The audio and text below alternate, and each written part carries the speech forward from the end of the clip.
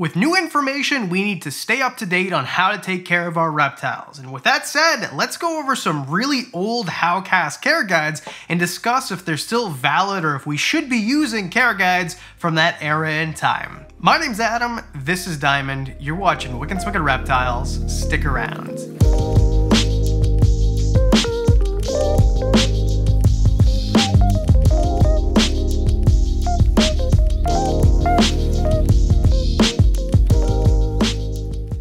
Okay, so we don't really do these, but we've got a computer here. We're going to go through a care guide, or a couple of them anyway, and discuss, like, should we use these anymore? What's my reaction to them? And in general, I know you probably came here for a little bit of drama. You're probably not going to get it, because although I've not watched these since forever ago when they were first made, probably, I actually kind of like Jungle Bob and the way that he presents information, and I think most of it was pretty accurate back in the day. But with that said, how many times have you watched a movie and thought, this is horrific, how did children ever watch this? So, I don't know, maybe it's not as good as I remember. So with that said, let's just start. This one's 8 care tips for bearded dragons. So not a true care guide, but it's like 3 minutes. So good job, Howcast. Nice digestible size. I wish I could make videos like that and the algorithm wouldn't hate me for it. Let's just start it off.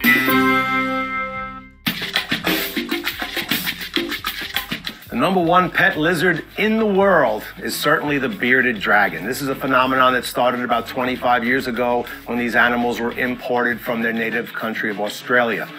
Okay, so this video is from 8 years ago, so let's call it like 2012, 25 years before, so that's pretty accurate. It's kind of interesting because it's like bang bang, #1 lizard in the world, which is true as far as I can tell, or it probably was at the time anyway, and then just kind of like talks about how you can't import them anymore, which I imagine he's going to allude to and move on with. They're all captive bred and captive board and therefore better pets than other things like Chinese water dragons. Very soon, we found that they were bred readily in captivity, and now you'll never see an animal in the U.S. marketplace, the pet marketplace, that comes from Australia. Their ancestors did. They are bred in captivity. So that's interesting. I think what he means is you'll never see a bearded dragon come from Australia, like exported out. He said animal, but I know what you mean, Bob. Anyway, if you're watching this, like, there are still some exports from Australia, but it's really, really rare. So anyway. And bred readily. And the reason for their popularity is twofold, really. #1, the bottom one here is pretty much an adult. 18 inches is where they max out. But they come from a very dry habitat. Here's another thing too. So I get a lot of like, hey, you said that they get up to 200 pounds, but I saw one that was 202 pounds, like if I'm talking about retics or something. And I always say that bearded dragons, they top out around 18 to 24 inches, because that's true. So I actually kind of like this style better because although he's kind of not right in that they don't always top out at 18 inches, who cares? I mean, he's just trying to tell you what your average is going to be. If you're getting a bearded dragon, what is it going to be likely? So I actually kind of like this better. I can't do that because I'll get crucified in the comment section, but that's a better way to present it in my opinion. Almost desert-like. They'll live on sand.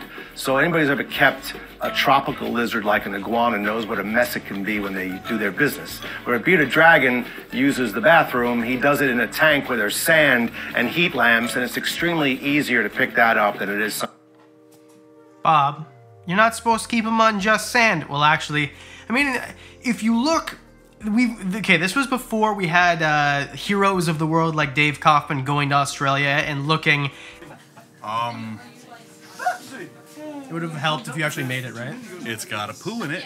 At the actual substrate for bearded dragons. I'm gonna break your heart. The substrate in the wild for bearded dragons is not paper towel or slate. So, I mean, loose substrate is a thing. Maybe that's what he meant, but I wouldn't recommend just sand as a substrate and mix it up so that it is a little bit more naturalistic, because they're going to be on like a compact clay with stones and sand and like a sandy soil mix out in the wild. So, I mean, whatever. This is 8 years ago when the only thing that was really available was like a Kelsey sand, and we talked last week about why that's garbage. Something that's tropical in a wet environment. So he's very hygienic. But really the #1 reason for their popularity is they are extremely friendly creatures. Nothing you see before you here is a trained animal. This is just the nature of them. We have customers in our store that come in this time of the year, summertime. They have them on their shoulders, they have them under their hats, under their jackets, and they walk around. Well, that's an interesting thing to... I would never recommend... Like, I'm kind of nitpicking because this video is actually pretty good. This video is pretty good. I wouldn't recommend just going to a store with a bearded dragon under your hat or under... If it's under your jacket, it's probably too cold for them anyway. But don't bring bearded dragons into a reptile shop unless they say it's okay.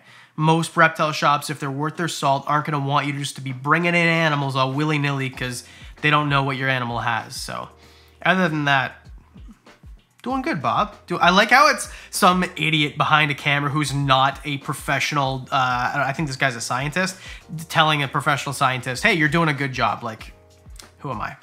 Around with them. We just recently created, as a matter of fact, a carry bag called a beardy bag that we produce here to carry your bearded dragon with you wherever you go. To the supermarket, to the shopping center, in the movies, people keep their dragons with them. It's got a wow factor because it looks kind of dinosaur-like, but really all those little appendages and spikes on the side of them are not there for anything but to stop an animal from biting it and swallowing it if it was out in nature. So it really is not as rough looking as it seems. They are... It's a good point, because I remember when I first started looking into bearded dragons and I got my first one, I always thought, like, well, I don't want to... Because I figured, like... I remember catching perch when I was a kid, right? And then the spikes on the dorsal fin would, like, get into you and it would hurt and sting, right? So I thought, okay, well, it's going to be the same thing with a bearded dragon, but here, come here, so we can, like, demonstrate, kind of like Bob, you know? And it's so true, because, like, they feel... Like, I guess if you really stuck your hand in there, but when you touch them, they're not... I don't know, they're not spiky like that. Even these ones, you can go back and forth. But yeah, it's a good, I like it. I think that this video is kind of geared towards people who maybe have never touched a bearded dragon before, or really thinking about one. So I like it. I think this is good so far. Omnivorous in their diet, so they're easy to keep. Any type of insects, crickets, worms, etc., they'll gobble up, and they love their greens. So moms love bearded dragons because they encourage salad eating throughout the family. The bearded dragon has supplanted and taken the place of the green iguana that for decades dominated the industry. Green iguanas are a difficult animal to keep in comparison to these, and we really promote the use of bearded dragons as a pet for a child. These are... Bang on. That's such a great way to put it too, because iguanas suck as pets for most people. Like, you're going to be thousands of dollars in building an enclosure for an iguana, where with these guys, just go to the cages link in the description below, press add to cart and check out, and use code WWR and get a discount. But what I'm trying to say here is you can go to any online retailer or pet store or whatever and buy a 120 gallon, a 4x2x2, something like that for a bearded dragon, where with an iguana you can't. So I mean, this is just like a weird roundabout way to say stuff that I've already preached, probably because I got the idea from this video in the first place 10 years ago or whenever it was. Are excellent. They come now in a variety of colors. In their native land, they would be more sand-colored, but through captive and selective breeding, we see yellow, orange, and red dragons that are striking in color and just make a tremendous companion. We call them study buddies here. We call them lap lizards.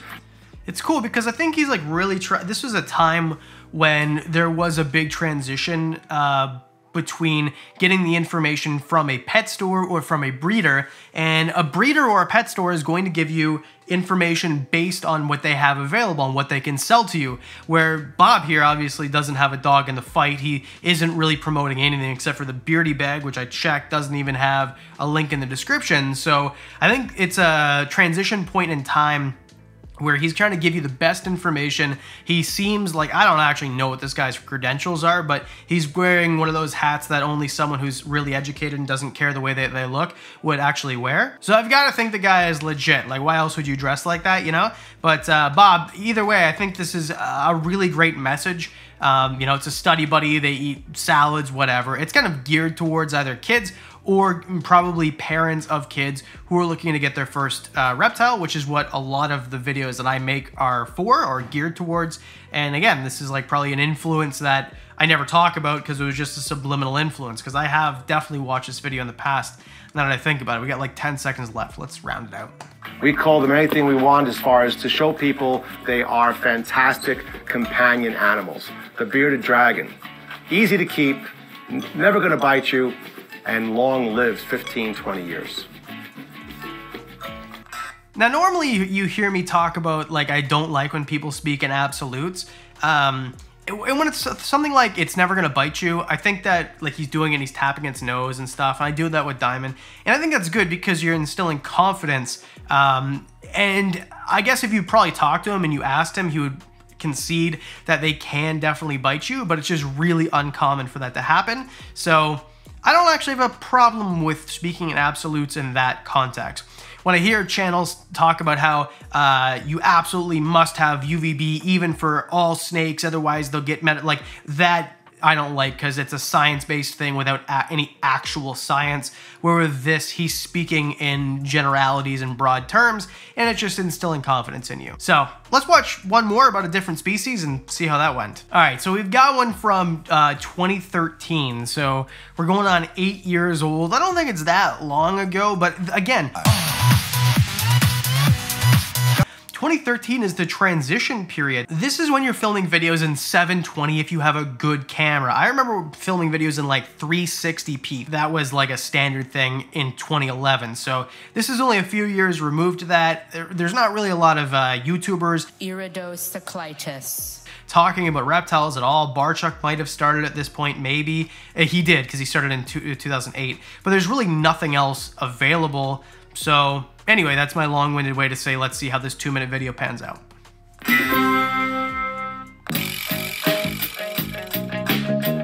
Ball pythons are probably one of your more docile pythons and a very good pet to have.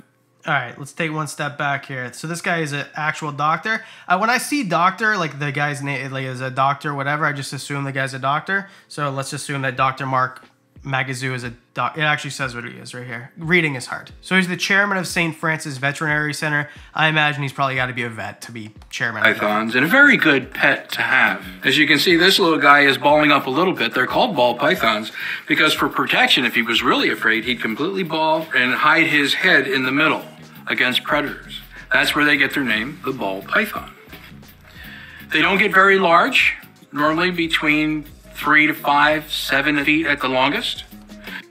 Well, I want to see the 7-foot ball python there, doctor, but otherwise, I mean, I'm trying to be critical when I really can't. Like, these videos are actually put together very well. A lot of the time, especially now, because I think the market's more saturated, you'd see videos like this where it's like a big company and a big production, and they'll be flamboyant with the statistics and be like, oh, there was a record of one that my grandma's mother's dog's son saw, and it was like 12 feet or whatever. Where this, he's just kind of like up to 7 feet, and he's probably talking about the voltas, which are a locality from in Africa where they're from, where they do get really big. But either way, I mean, it's called a ball python because of this. I thought they were called ball pythons because LeVar Ball saw one balling out and shooting 3 free throws. But ball pythons are called ball pythons because they're really good at basketball. In their native range of West Africa, a researcher found one and said, wow, that noodle can really ball out. That researcher's name? LeVar Ball. Apparently not. And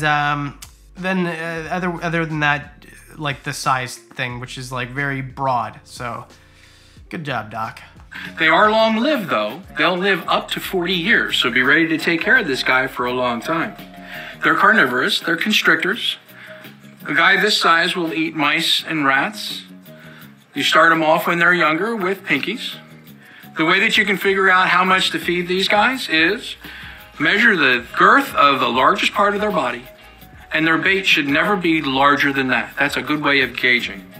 Yeah, like I really tried to make this more clickbaity than it is, but like this is just good information. It's crazy how we all do these 15-minute, 20-minute, 30-minute. I saw a leopard gecko care guide that was over an hour, Jessica's Animal Friends. And I think realistically, it's cool to do videos like that, and I'm guilty of making really long ones, but this is like a great introduction. So when I do top 5 videos, this is what I'm trying to do times 5 animals. Just a very quick, this is kind of like the basics of it, because this guy would tell you, anyone would tell you, you can't watch this and then be like, oh, well, I know how to take care of a ball python now. I'm gonna go get, like, that's not the idea. So I think these guys are like breaking down what a top 5 video is before top 5 videos were top 5 videos.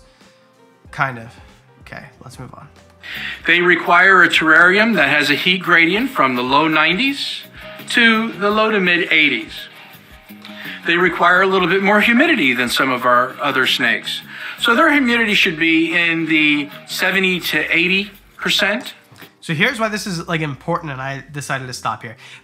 Back in the day, humidity wasn't something that was talked about basically at all. I remember in 2010 talking to a ball python expert who was saying to keep them right around the humidity of your house in a 20-gallon enclosure. So this person was out so far after lunch they couldn't find the office, you know what I mean? But I think this is really cool because even though this is a dated care guide, it's a little bit older, just on the cusp of old versus more modern.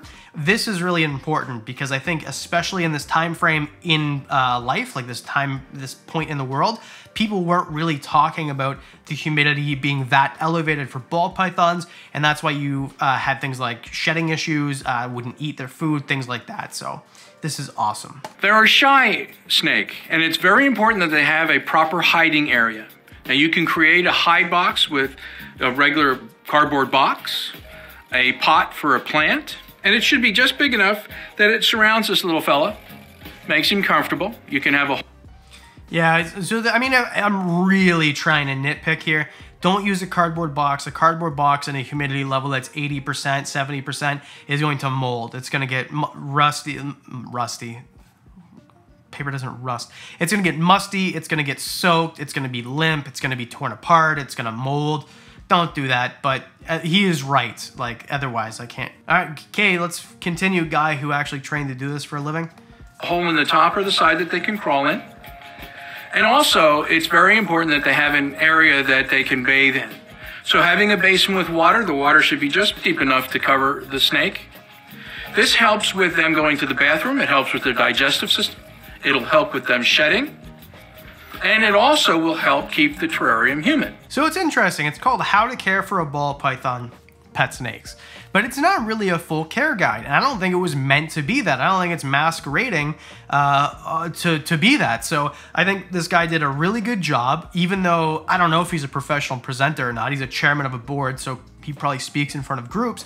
But this is, I mean, I wish I could do 2-minute videos like this. The algorithm doesn't like it, right? Which is why, although this is an 8 million subscriber channel, the views on these aren't as big as like bigger YouTubers for reptiles. So overall, I'm sure you came here for me to tear these apart. How dare you say this? And if you want, I can rip apart some really bad ones. Leave a comment, leave a like if you want me to rip apart some like really bad ones, because there are, but these are not them. These are great. These are one of the better series on reptiles. So just because it's not, you know, so-and-so's exotic, so-and-so's reptiles, you know, with 1 million+ subscribers just talking about reptiles, this is viable. This is as good as any information on the internet. And that's it. This was kind of a weirder video. I don't think it was what I expected it to be. Was it what you expected it to be? Let me know in the comment section below. I'd really love to know. A special thank you, as always, to the Patreon supporters. You guys are freaking amazing. You guys get videos like this early. You get, you know, extra content. The videos that are coming out, you guys get to see those early. All that and more for as little as $1 a month. And I think that's it. Because I do videos twice a week. That means I'll see you on Monday.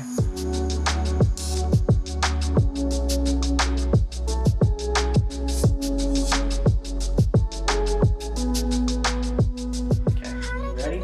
Wait for this furnace to turn off, then it's showtime. It's showtime for you.